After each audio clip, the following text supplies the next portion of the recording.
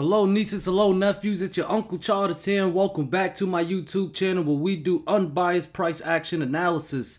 And the SPY right now is looking kind of bullish, guys. Today the SPY recaptured that 50 daily moving average, which was around 400.4-ish right now.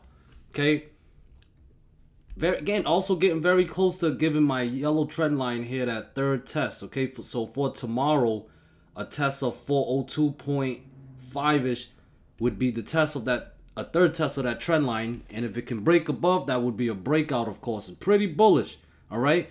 Now, SPY closed just below my 38.2 fib level at 41.68. Okay. The high today was right at 41.60, so 8 cents shy of that level. It closed just below it. To simplify this, with this breakout today, okay, with this breakout today, that's bullish, that's I consider that a breakout, and that is the level that must hold the 50 daily moving average, which is around 400.4. That's the support level that must hold for tomorrow. Okay, we can round it down to 400 because a lot of people, they like to, I guess, keep their levels even. But yeah, 400 to 400.5 zone is the critical support level for tomorrow to keep this breakout intact. Okay, if that is, if bulls are able to do that, we should be able to go test this yellow trend line. We'll see if we'll get any sellers, but above 402.5 would be a breakout of this yellow trend line that I have there. Okay, now remember, guys, last Friday we recaptured this pink trend line right here. Okay, we recaptured this pink trend line. That was my neckline for my head and shoulder pattern. Last Friday we recaptured it. Tuesday, you can see here, we back tested it as a support. We tested it as a support. We had some washes below, but at the end of the day, we had like a recapture of this trend line. So on the daily chart, it was not considered a breakdown, but it defended. All right. Now, next day, following day, which was today, we gapped up. For whatever reason, we gapped up. Okay. So I'll go here on the 15-minute chart. It was kind of difficult day to trade. I mean, when it worked out, but it was difficult because you guys can see here all morning the SPY was chopping. Okay, this pink line right here, I'll change it to yellow, was my 400 resistance level. That's the level I was watching. You guys see here all day it just testing it and basing just below it. It didn't break down the 398 support that I have. All right, and then here's the frustrating part for me. Waited all day for a breakout. We got the breakout, and what happened? What happened? At the 130 candle, had a false breakout. Okay? So imagine waiting all day for a breakout. I finally got, I finally take a position for 1.6s, 0.5s was my target for a level-to-level move. And then it didn't work out, okay? So I had to cut loss on this candle when it broke below. All right? The reason why I cut loss there is because it invalidated my setup. I was buying calls based on the breakout of 400. So when it broke back below 400, it invalidated my trade setup. Therefore, I just cut my loss. Okay? At this point, I was, pretty frustrated. So, I didn't take the false breakout setup. And in hindsight, I'm glad I didn't. I just gave myself time to cool down. I waited for the next setup and boom. Very nice end of day setup level-to-level move here. When we broke out 400 again. Okay, at first you don't succeed, dust yourself off and try again. All right, and end of day, boom, nice level-to-level move. So 1 for 2, 50% trading accuracy for Uncle Charlie. Just playing the levels and staying unbiased. All right.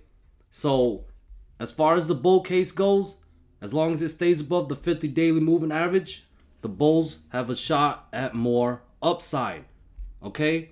And for all the people that love RSI, I use the RSI 5 and it's not overbought just yet.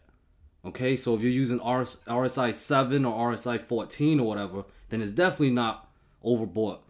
Okay, so there's a chance of more upside as long as SPY can hold above the 50 daily moving average. Okay, I'll be watching for a clearing of 41.6, today's high as well as a fib level, and the breakout of this yellow trend line here, which would be at 42.5. If that can happen, we could possibly see 404 to 405 zone with 406.5. And the critical level I got will be at 408 because that's the 23.6 fib level that I have there. Okay? Now that's the bull case. Bear case scenario is that it breaks back below the 50 daily moving average. If it breaks back below 400, I would look to short. Okay? With targets at 398 to 398.5 zone. 396.5, that's the fib level. And of course, this pink trend line again around 395.7-ish. Yeah, 0.7-ish. Break that down. Maybe we can go back and test the 200 daily moving average, which is around 392.3-ish. Also, my fib level, the 61.8 fib level at 391.4. Now, I play this level to level.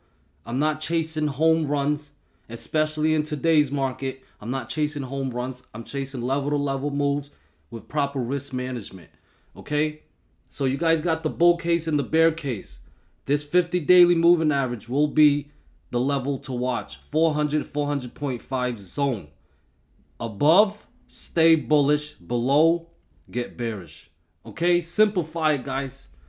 Triple Q, we finally got that close above 311. All right? That's a good sign for the bulls. All right? So tomorrow, if we break back below 311, because you guys see here, we had a lot of tests of 311. Many intraday breakouts above, but we never got the close above it for a while until today. Okay, so 311 will be the level to watch for Triple Q. As long as above, bullish with 312.5, 314, 315.2, and 317.3-ish in play. Okay, now if 311 fails, that's a false breakout setup. All right, it's not an intraday false breakout.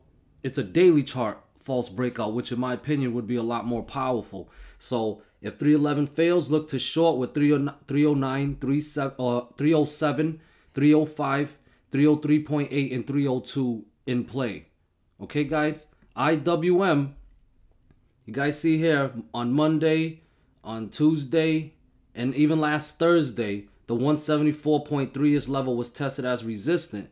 Today, we finally closed above it, and that level was tested as support. So as long as above 174.3, IWM have a chance to rally a little bit more. Possibly go test this blue trend line I got here at 176.8-ish. All right, above that, above 176.8 would be bullish. Look to long with 179.5, 181, 181.8-ish, and then 185.5-ish in play. Okay, so 174.3 is the level to watch. Now, if that breaks down, today was a false breakout. We could see more downside. Back down to well, there's a gap at 171.8. Maybe we could drop down to 167.5. All right. Apple, beautiful, beautiful setup here for Apple. Okay. You see this yellow trend line? We had a couple, like a double top here. One test. Two tests right here. Yellow trend line around 156.3-ish, okay? We broke out that level on March 20th. Tuesday, we tested that level as a support, and it was successful. You guys see that wick, all that buying pressure. So we saw a roll reversal on Apple, followed by a gap up today. Now, Apple closed above the 160.5 level. That's one of my fib level. That's a 50%. Excuse me, that's a 61.8 fib level, all right, from all-time high down to January 2023 low, okay? And that's the 61.8 fib level at 160.5. We cleared that today. It wasn't a strong breakout, but it managed to close above it on the daily chart despite many failed attempts in the previous week. So 160.5, if that does not hold tomorrow, switch to bearish. False breakout setup. All right, targeting lower downside down to 158.5. There's a gap down to 158 actually. So down to 158 will be support. And then that critical 156.3 level. Below 156.3 would definitely be bearish for Apple. Okay, but right now, Apple is in breakout mode. As long as above 160.5, I recommend you guys stay bullish with 162 and 165.4-ish in play. All right. Here's Tesla. Got a couple of trend lines I'm looking at here. They're pretty close together, but this pink trend line, that's the bigger bull flag that I had here. Tesla's been basing just below it, been battling there to break out. Today, it's a pretty weak breakout, but it managed to close above that bull flag today, okay? I also have another trend line, the blue trend line that I'm watching, okay? So for tomorrow, 192 must hold that support to keep a breakout of this pink one, the big bull flag intact, all right? And if it could take out this blue trend line, the breakout for tomorrow would be 194. All right, so breakout 194, and it would be bullish. I would look to long on the breakout of 194, targeting 196, 199, 201, and gap fill at 203 at least. Could go higher, but those are the levels I'll be watching first. All right, now if you want to get bearish, I want to see a breakdown. First of all, it needs to drop back below 192 to cancel this breakout of the bull flag and break down 190.3. I would look to short if these supports fail, targeting 185.5-ish, gap fill around 183, 180, maybe go test 178 and 175.6. All right, remember guys, it's not about predictions. We're just looking to react. What level is going to break what level? It's going to fail, and and just follow the plan. Now here is the DXY battling around this Fibonacci channel line. Okay, supports at 102.5 that I'll be watching, and there's a gap fill at 102.8-ish. So to be bullish, it needs to break above or build some bullish momentum, break above 102.8 to put 103.4 and 104.1 back in play. Okay, now if you're bearish, you want to see DXY break down 102.4 to put 101, 101.9, 101.5, and this right here 100.8. okay, this is a previous pivot low here back on February 2nd. All right guys, that's the DXY, but look at the VIX. VIX look like it's dumping still. All right, it needs to break up. I got resistance here at 20 and 21.2-ish. All right, break above those resistant levels. That's what VIX need to do to look bullish. As of right now, the next support is at 18. Looks like VIX wants to test that level. All right, 18 was tested a couple of times in the past. You guys can see here, 1 test, 2 tests. Can we get that 3rd test? Maybe get a bounce there. We'll see. But if it breaks down, that'll be that'll be even more bearish. Putting 17 and 15.5 or 6, excuse me, in play. All right. Now let's end this with the option flow. This filter for 500K premiums or above, 67% in the puts here. Over 27,000 contracts to 13,000 call contracts that are being moved around. Nothing that really sticks out to me though. QQQ, 62%. This is a big size one, but it's a split order. Big size one, but it's a block order. Not seeing any aggressive plays, but overall 62% in the puts. IWM, 96% for put contracts flows into puts. Lots of block orders here. These are all puts, but they're very in the money puts. Okay, maybe a bit. Like every time I see moves like this, I'm thinking a big move is coming. Usually there's a big move that comes, but to the upside, to the downside, we gotta let the price action show us. But here's some aggressive ones here. These are sweep orders. This one's over 10,000 in size. Okay, so 167 strike price for May. This is for May. Could be hedges. Could be hedges, guys.